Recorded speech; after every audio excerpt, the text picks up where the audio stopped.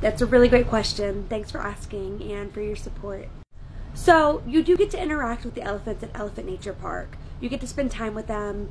You get to do activities with them. You get to learn about them. There is interaction. When you volunteer for a week or even go for a day, you definitely get to spend time with the elephants, meet the elephants, and have interactions. They're just not hands-on as far as like hugging and petting and bathing.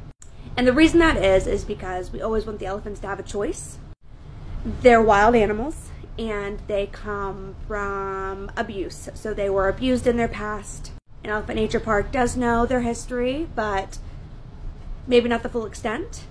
And they have trauma and they get to heal.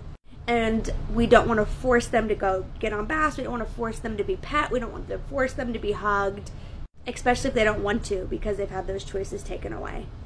And they are wild animals, even though they are at Elephant Nature Park and they spend time with humans. They are wild animals, and sometimes they do get scared or spooked or don't like something, and they let you know. So there's no hands-on interactions as far as like petting or hugging for the safety of the people visiting and for the safety of the elephants. Elephant Nature Park wants to give them the most natural experience possible.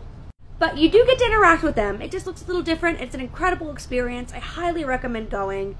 It's definitely memorable, and you do really get beautiful experiences with the elephants.